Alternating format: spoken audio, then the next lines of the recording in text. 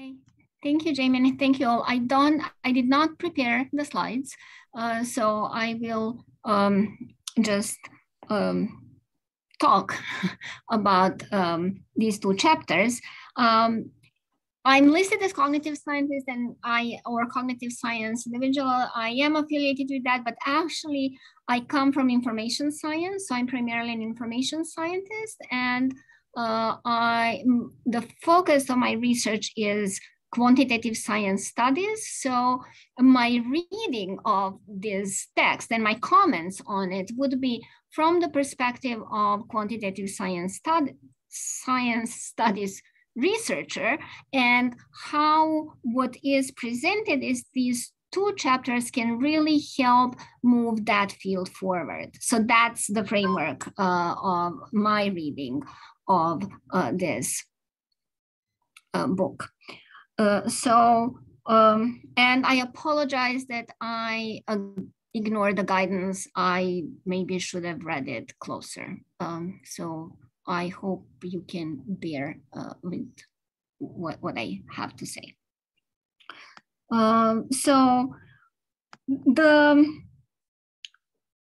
What I find in chapter 2 most valuable, in a way, is this movement from entities or nouns or objects, such as individual or structure or text or even context, to really mechanisms or processes or verbs, right? So the movement is from nouns to verbs, and discourse here could be considered as a verb. It is considered as a way of actually bridging what might have been a divide in science studies individuals, focusing on the one hand, what has been mentioned in the previous presentation, context of discovery, which is focused mostly on individuals and bottom up, and context of justification, on the other hand, which is more top down. And discourse, in a way, is considered by Loet, or proposed by Loet, as a way to bridge these two things that were considered separate throughout the history of science studies, and actually come up with a richer set of concepts, most of them focused on processes and actions, which can then help move the field forward. He makes the distinction at the very beginning between text and context and the individuals, and said that text, why it has been focused on, is not necessarily so useful because it does not allow for understanding the codes of the communication. And as a way forward, as was already mentioned, he proposes to focus on discourse as a way to study communicative nature. Now, he claims that that claim is not novel. That is something that scientists themselves have proposed going back to Galileo. What I found a very useful way of moving is his discussion on how this focus on discursive knowledge historically in the scientific revolution really was pivotal for changing the communication and control structures in sciences at the above individual level. And I think that his claim that the modern sciences are discursive and mediated, and that the mediation of knowledge production by scientific literature was historically made possible after the invention of some of the communication technologies, I think is very important. He does talk about different entities that we can focus on, which is words or text and reference, and discusses their selectivity. But I think actually I'll go again to the processes, which I believe are more important. And one of them that he particularly focuses on is the process of selection which is important, and the role of these referencing networks, which he conceived as this discursive environment, is really to select. And this selection is really important for the evolutionary perspective for the understanding of scientific communication.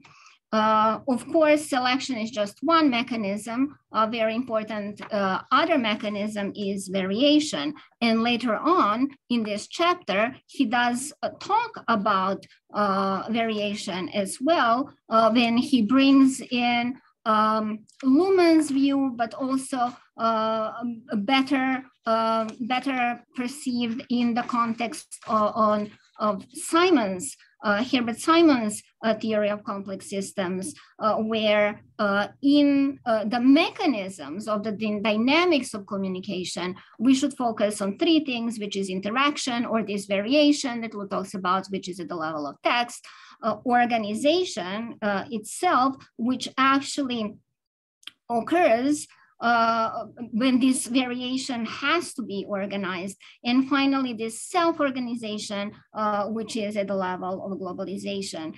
So again, I find these three mechanisms very enlightening in terms of what could be focus on of the potential studies of science as different mechanisms or dynamics.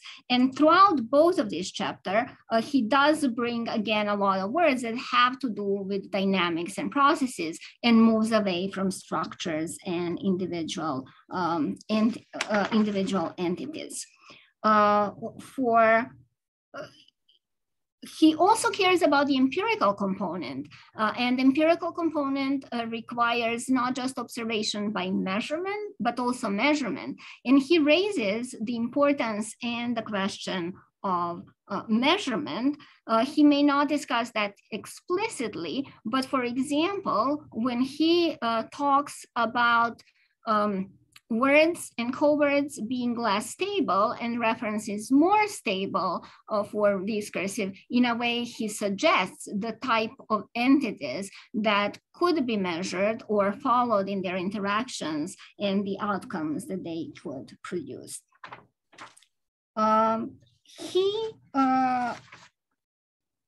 So to conclude my discussion on the second chapter, I think the key here is introducing discourse as this way to mediate between context of the discovery and context of justification, and that is in a way possible, and that can also allow focusing on discourses, can allow movement outside of sciences as well, because discourses can allow exchanges. Again, it's these flows, it's the mechanisms, it's exchanges within science, but between disciplines, which are these higher order entities, right? These are these structures, but it can also help mediate between science and society.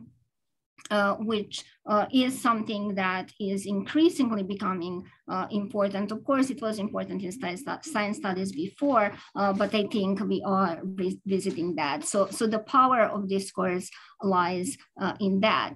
He also then finds this focus on discourse to understand processes such as selection or repeated selection of the knowledge claim, stabilization or coding, and meta-stabilization in the global next level order, because he's focusing on different levels of order. But he offers then a way to empirically study this if we focus on communication as an operation, right? So he says we should move from social network, which find what he says his stability in human and institutional agents as carriers of communication on the ground. And by no means he's saying we shouldn't do that. He himself has done that. And in the next chapter, he actually discusses how we can project and how we can understand.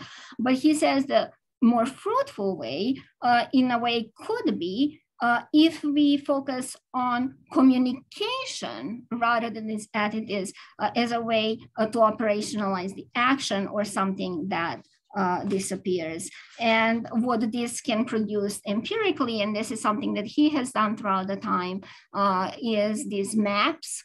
And most of the times maps are identified with structures, but what Loet has done throughout his research and here is that we can use maps to understand, again, the dynamics or the changes of various dimensions of the sciences in the particular details. So he's again focusing on evolution and dynamics. In the next chapter, he proposes that that there are these historically, again, that we can focus on three types of entities, or they are social, textual, and cognitive, and that they each may have their own dynamic, but actually there is which he calls subdynamics, and that subdynamics is functioning, but they also select upon each other. So there is a larger lever dynamics of what he calls when these structures tend to merge in the triple helix way that he has described in other places. He does start this chapter with sociology of scientific knowledge and the definition put forward by Bloor on what knowledge is, which is what people believe is knowledge. And he then goes on to discuss true and false knowledge. And I think the key piece here, which was mentioned in the previous discussion, was this issue of justification. And justification of the knowledge occurs, it can occur bottom up, right? When the individual is testing hypotheses or measuring things, but justification also occurs at the later stages where text is produced and shared with the community through the refereeing process. And afterwards, once this text is part of the archive, which is something that Loet talks about this as well, that the text goes from being offered as a knowledge claim to shifting to the archival record, which has, again, different histories and meanings, that in that instance, what becomes important to understand is this different processes or different justification that occur. I think what I really appreciate in this chapter is his call that we should, or people who study science should move away. And these are very unproductive dimensions when we talk about cognitive versus social or internal versus external, right? So that he strongly argues against pursuing those, and everything he puts forward in these two chapters in a way is a way to move away from those, but towards more a unified way of dealing with those. So I'll conclude with what I found to be a call from this action, which is that in advancing science studies, we should have a shift from historical observations to what he calls specified expectations. And that is a crucial shift. I think in what he also argues, where cybernetics here can play a really useful role rather than the systems theory, is that it can offer a way to construct novel, completely novel concepts that have not been studied so far. And that in what I see as Loet's call here is the crucial step here would be not so much to tweak the measurements and not necessarily to go for the grand theory of science, but really utilizing these different, like enhancing the theoretical perspective, but not in the very simplistic inductive, deductive, but really as a way to raise new questions and interpret the results in this different, very, very different context of raising, and cybernetics can offer new possibilities of having new constructs that can help move to novel questions in science of science, probably not in cybernetics itself, and therefore is something that should be pursued by this community. Thank you.